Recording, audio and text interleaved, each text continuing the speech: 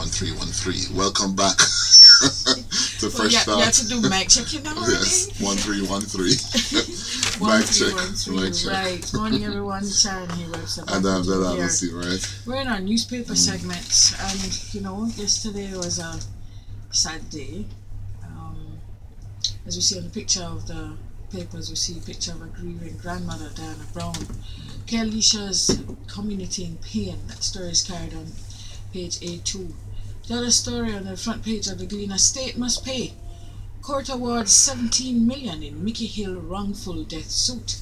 And Lauren facing fraud charges. We see attorney at law Michael Lauren, otherwise known as Brother Miguel Lauren, prominent criminal defense attorney Michael Lauren last night maintained his innocence hours after he was arrested by the police on fraud-related charges. He says they were really not doing any investigations or anything like that. They just wanted to arrest and charge, said of the police investigators.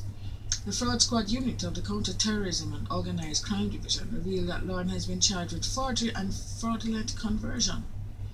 Scheduled to appear in the corporate area resident magistrate's court tomorrow, Lauren has indicated he will opt out of further participation in the proceedings of the West Kingston Commission of Inquiry.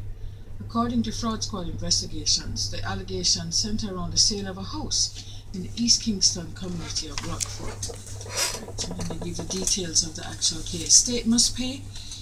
As court awards 17 million Mickey Hill wrongful death suit, a High Court judge has ordered that the state pay damages totaling more than 17 million to the estate of slain Negril businessman Frederick Mickey Hill.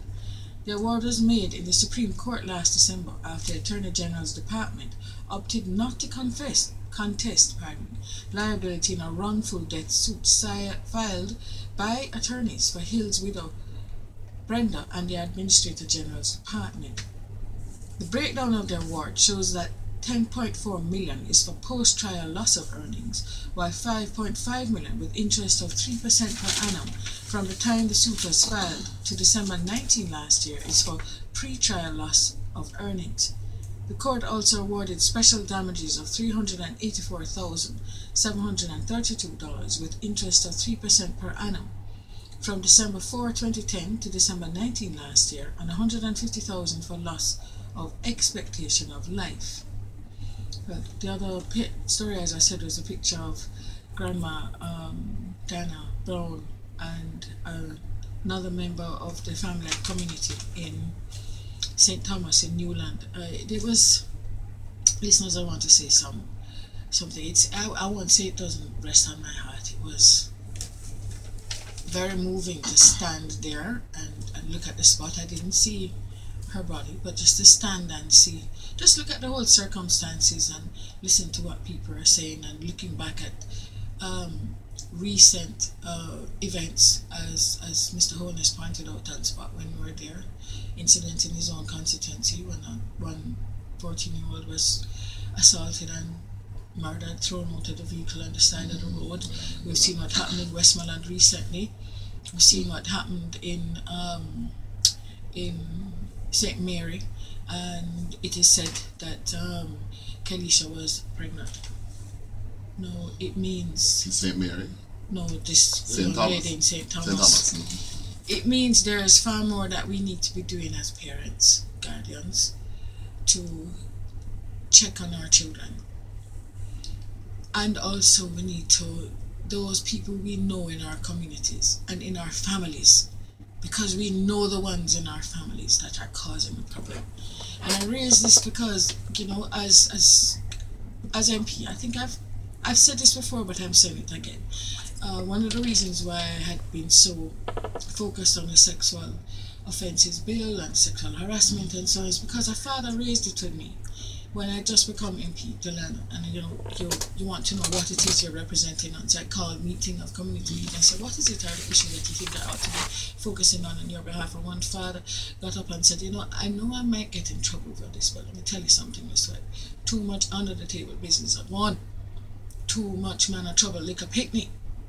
And we must stop the carnal abuse. We have to ramp up our laws. We have to change it. We have to deal with parenting. And he was a man responsible parent getting up and saying it. Because I realize that it's quite pervasive in the society. Two, there's just a complete lack of enforcement, which is a problem in Jamaica when it comes to enforcing the law. Yes. And 3, a fine. And Sharon, and it's everybody knows now, so it's not even a secret. There are some parents who are pimping their children. Well, there's that too, right? So we have a multifaceted that's been problem. going on for some. Yeah. True, but you see, I think what we need to do as representatives, as legislators, law doesn't change behavior. True, you can't just make the law into there in black and white. You have to lift it off, and the law comes about because you are looking at rules, regulations to determine how we relate to each other. Yes. Now, if we recognize that this is a problem, then we have to look at the agencies that cause a change. Where are the possible change agents? And look at the time frame within which you can do it. It's going to have to be a generational change. It's not going to happen overnight. But you have to start it. But the next factor is coming across 28-year-old mothers who have children who are 14 and 13. And then they become their 20s. And they are grandmothers themselves. And then the grandmother is what, 21 or 28. I remember the grandmother was about 44 or 45. And I said, you know, I mean, it's just mind-blowing. Yes, but it's not, we can't just speak about it, we just be mind-blowing. We have to continue, we have to deepen the conversation. And we have to find the means. I mean, the National Parenting Commission is in place, the Child Development Agency is in place, we have our Social Development Commission in place. These have spheres of influence. There needs to be the cooperation, the whole joined-up government approach, and let's deepen that conversation. Look, maybe because I had been this voice that had been there, and I'm not extolling and averting to myself, but I'm just saying maybe because I've been speaking about it more, and when we're dealing with the sexual offences bill, do you know how many people came to me? Do you know how many people? I'm walking in Portmore, I'm on the gas pump, I'm walking in New Kingston, I'm in Crossroads, I'm in a movie theatre line, and somebody's just, oh, Miss Webb, so, and the stories you hear. You hear the pain in my voice. The stories you hear, the kind of pain. One woman came to find me at my office. I had a private office in Kingston. I don't know how she found me, Delano, but she found me there. Okay?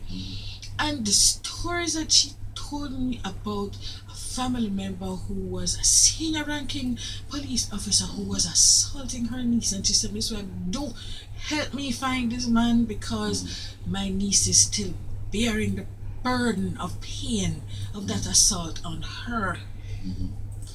No, this it is not something we can leave on. We can't just, this is not 9-day wonder or yes, oh, it's another event. These are too many things that are happening close to each other right after one another. When was St. Mary? A couple weeks ago. When was Westmoreland? 3 weeks ago. When was Hero St. Thomas? 2 days ago now. This is not something to leave alone. And I tell you something, listeners, I will keep the conversation going. We cannot facilitate, we cannot keep to turn a blind eye on those men, and there's some women too, but those men who are assaulting our young members of our family cannot do it. And I'm not saying it is family member in the St. Thomas case. I don't know. The police are continuing their investigation. We hear that there's an arrest, but I'm saying there's too much that's happening. We must find the means of changing this cycle of pain.